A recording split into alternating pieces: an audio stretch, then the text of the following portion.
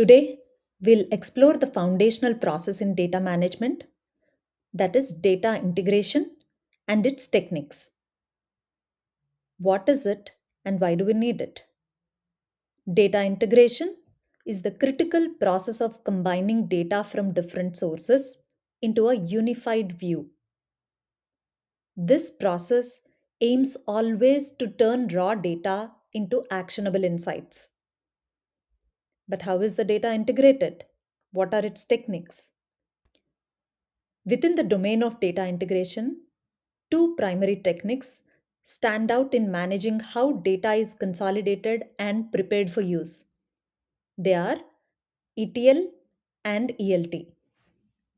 Let's understand their differences, figure out when to use each, explore the supporting technologies, and decide which one might better fit your needs.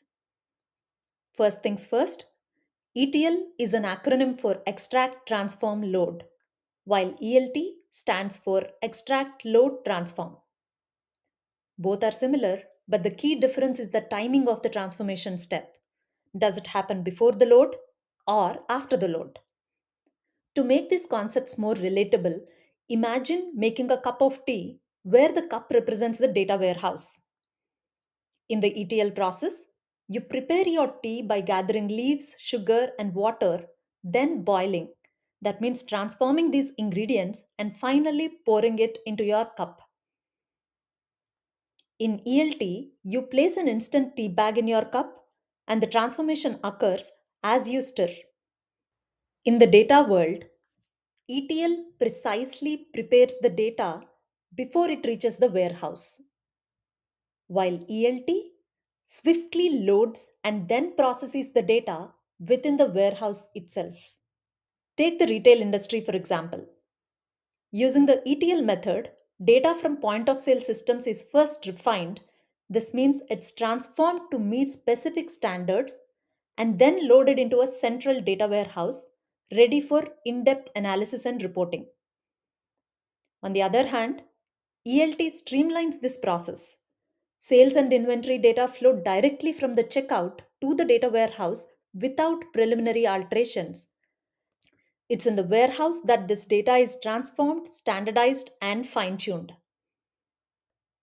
How is the transformation done in both the worlds, and what are the supporting tools?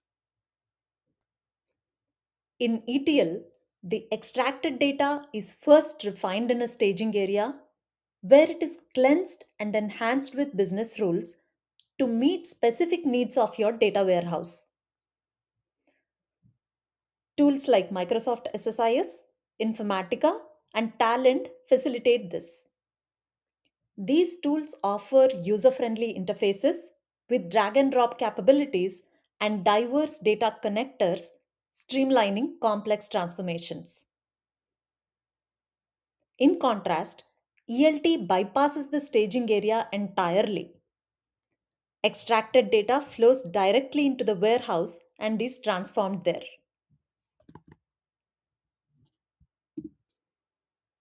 Why skip the staging area? It's all about efficiency and speed.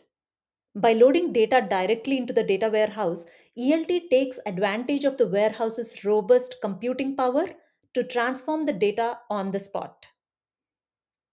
Tools such as Google BigQuery, Amazon Redshift, and Snowflake allow complex transformations on large data sets where they reside, making it possible to manage and analyze data at scale with agility.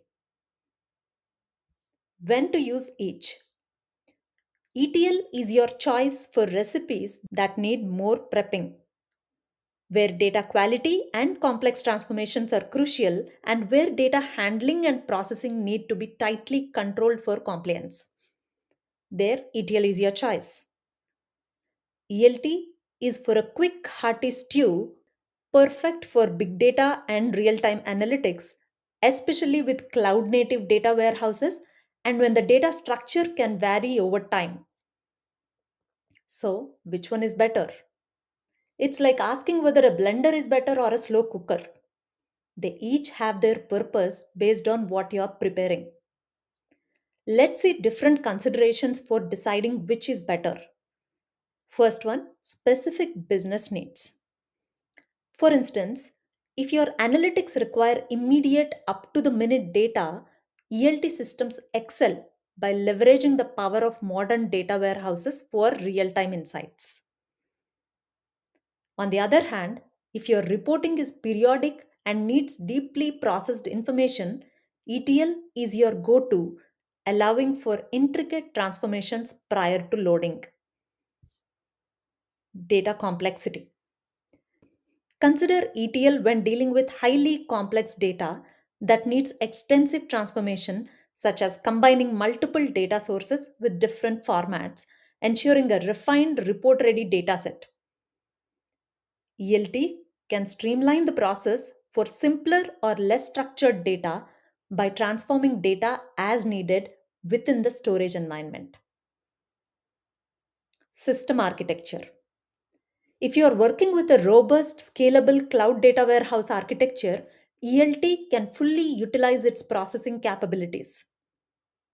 Conversely, ETL may be more suitable for traditional databases or where data warehousing is not built to handle intensive in database transformations. Cost and resources.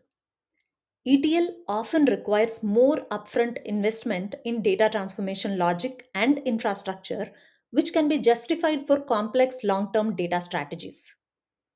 ELT can be more cost effective, especially with cloud based solutions where compute resources are scalable and can grow with your data needs. Let's get to final thoughts as we wrap up. Although ELT introduces additional complexity, the benefits like handling real time data processing often outweigh the downsides. While there is a noticeable shift towards ELT because it works well with cloud technology and can handle big data fast, it is important to recognize that ETL is not obsolete. It continues to be the trusted method where control and data quality are crucial. Both remain effective, with many companies succeeding with either architecture depending on their data strategy and needs. It's about selecting the right tool for the right job. With that, we conclude our journey into the world of data integration through the lens of ETL and ELT. If you enjoyed the journey, subscribe, comment with your questions, thoughts, and stay tuned for more data insights.